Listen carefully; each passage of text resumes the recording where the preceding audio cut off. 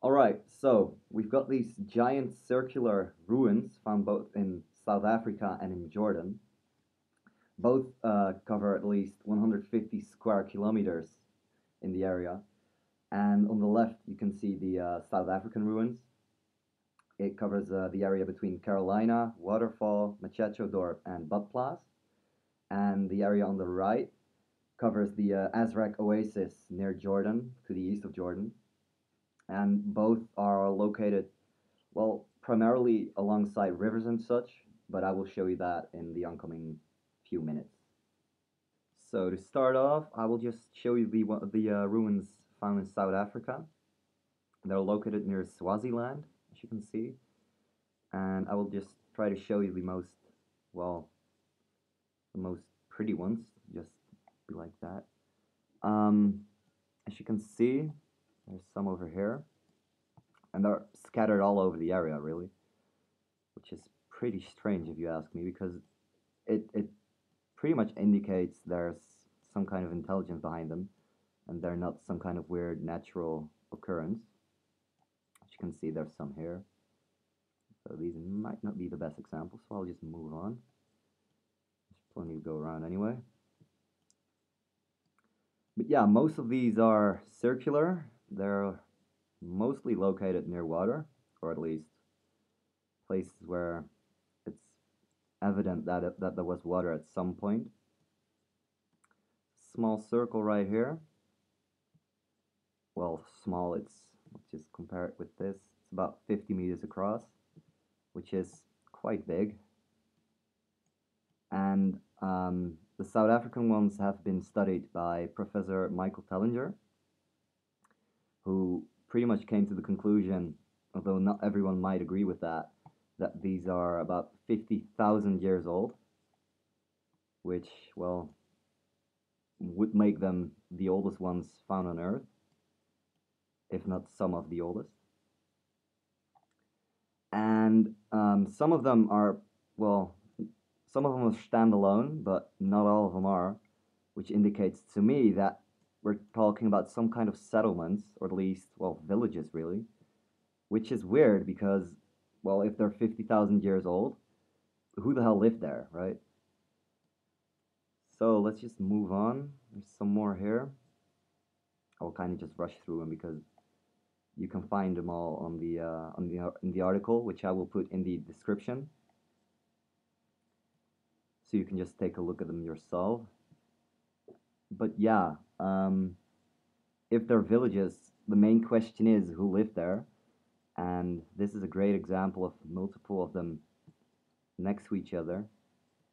And because of their sheer size, if you just stand right next to them on ground level, you apparently cannot see them for yourself, because I haven't been there, so I can't really, it's pure speculation on my part here. But apparently they're so big and so ruined that you cannot clearly see them when you're standing there on ground level, so you really have to view them from the air, which, well, if you look at this, it's evident that there was some kind of intelligence behind the creation of these circles. So yeah, moving on, zooming out here for a bit, come on, work with me here. This entire area, and I will show you one more from the South African ruins. Come on, work with me here. Yeah, there we go. And as you can see, I'm not sure if you guys can see, but hopefully you will be able to. These ruins are pretty big, and it's an incredible area. And I have looked all over the earth on Google Maps, and the only other place I have been able to find these were all the way over here in Jordan, which is quite strange if you ask me, because there was an article referring to them as as being similar to the Nazca lines, which I had to disagree with, because if you zoom in here, it becomes rather obvious they're pretty much identical to the ones in South Africa. And again, I will post these coordinates as well as the South African ones in the description. Yeah, these ones are at least 50 meters across as well. I have to do it like this because Google Maps has it stuck on the left. But yeah, and And the ones in the Azraq Oasis are clearly, or at least more so than the South African ones, located alongside rivers that are now dried up. So the main question here is, when did these rivers dry up? Because if I lived there and those rivers dried up, it would be pretty much, it would be pretty clear to move along and find a new place to live at. And they're found all over the place here. Here's some more, although these aren't necessarily as circular as the ones in South Africa. They do have the same circular ones scattered in between them. So I'll try to locate them right now, because it would obviously make a better point from... Yeah, here we go. As you can see, these ones are, well, not perfectly, but they get pretty damn close to being perfect. So yeah, here you go, and I will just show you some more. These ones are located alongside a river, as you can clearly see. Again, it's mostly speculation on my part, but they do look very similar.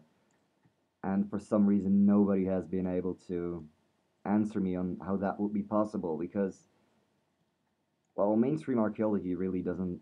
I don't know, it seems like they're afraid or something to talk about this stuff, because it kind of goes, against mainstream archaeology.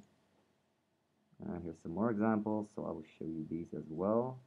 And these are clear examples that there are multiple ruins next to each other, meaning some kind of village or settlement of sort. And although these aren't necessarily circular, these ones are.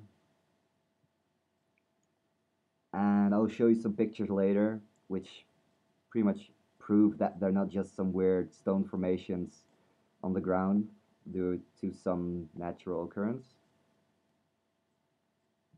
Because then that would mean they would have to be able to, be located in more places than just the Azraq Oasis and the ones in South Africa. They would have to be found in more locations. And, well, I haven't been able to find any yet.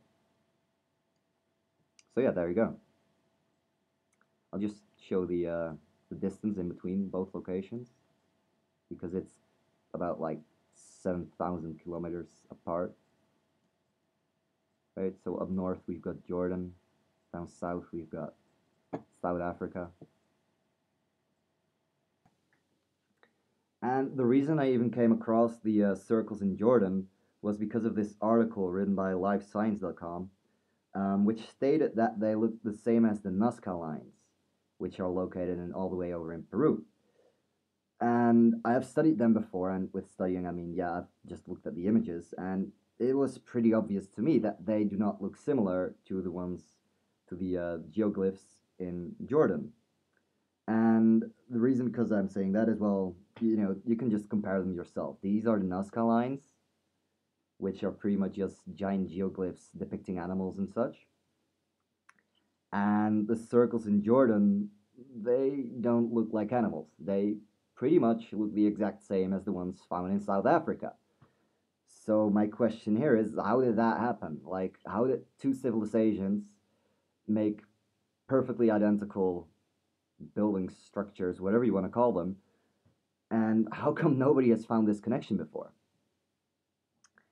And right, I think I'm running out of time right now for the movie, but you can read all about this on the article, which you can click on right now, I hope. And just read more about that. And I hope you guys will come with some decent feedback, because I'm seriously wondering how this could happen.